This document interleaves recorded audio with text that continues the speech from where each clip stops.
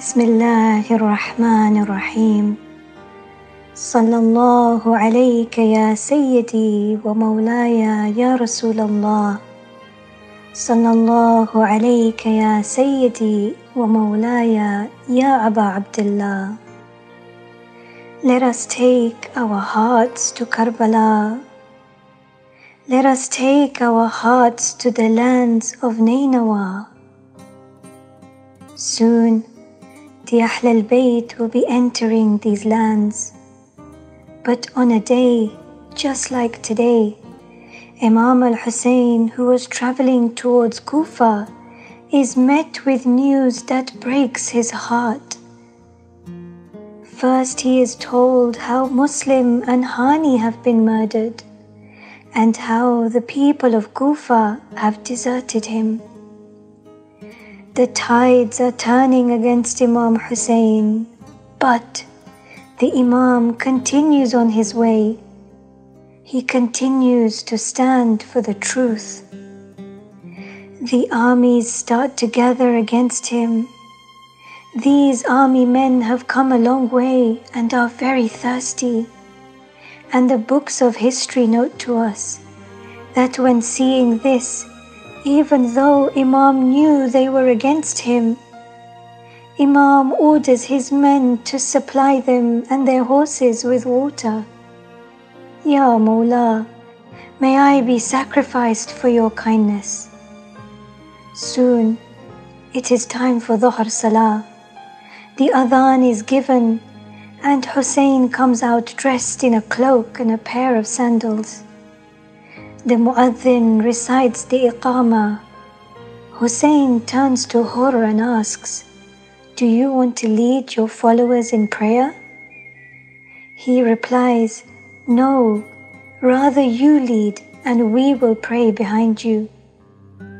Already in the soul of Hurr there is a contradiction. He has come to subdue Husayn, but he knows who is more fit to lead. As the moments were passing, Hurr's guilt was building up inside him, which kept increasing at every moment. After the prayers, Husayn and his followers rise and mount their horses. When they try to make their way through, the followers of Hurr intercept them. Husayn calls out to Hurr, "May your mother be deprived of you. What are your intentions?" Hurr replies, "By God, if any other Arab were to say this to me in a situation like yours, I would not hesitate to wish that his mother be deprived of him as well, no matter who this person was. But, by God, your mother cannot be mentioned except in the best of manners. O mother of Husayn, O Fatemah Zahra, O the one who cried when she was foretold about Karbala." It seems Hurr is aware of whose presence he is in. Ya bint Rasulullah. As they continue on their journey, they come to a land where, when asked what it is called, after many names given to the Imam, he is told, "This is Karbin wa Bala. This is the land of Karbala." Imam gets down from his horse and tells everyone this is where they would set up camp, as this is the place where their blood would be shed. "O Hurr, what have you done? Where have you brought the Imam?" On this land, as the day of Ashura is approaching, Hurr's heart is in turmoil, his natural fitra eating at him. Can this be the distance between heaven and hell? Hurr has finally realized the price of his soul and he is not willing to sell it for anything less than paradise. He slowly begins to approach the camp of Imam Husayn in the most humble of ways, ashamed, pleading for forgiveness, with his head hung low, like a beggar who approaches their master. He turns to Imam Husayn and cries out, "O Aba Abdullah, I am a repentant. Will I be forgiven?"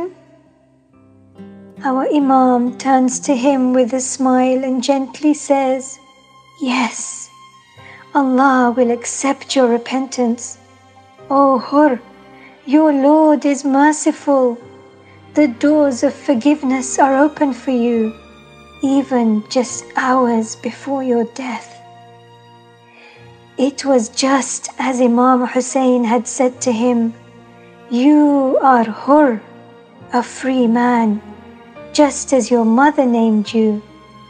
You are free in this world and in the life hereafter."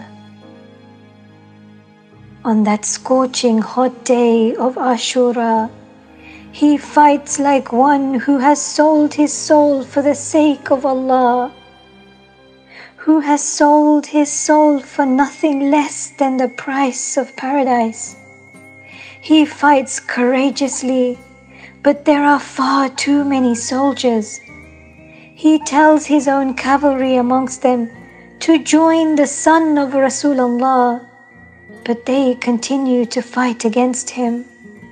And soon he falls to the ground, having changed his destiny, becoming worthy of the handkerchief of Fatemah Zahra alayha salam. Assalamu ala al-Husayn wa ala Ali ibn al-Husayn wa ala awlad al-Husayn wa ala ashab al-Husayn. Ali ibn al-Husayn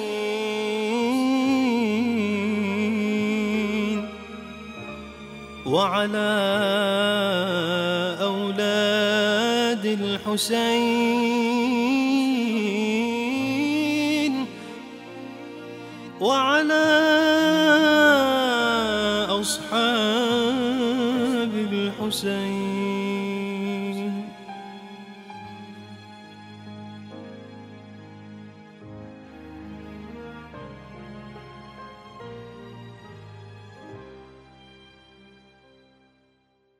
Husayn lives on. Husayn lives on.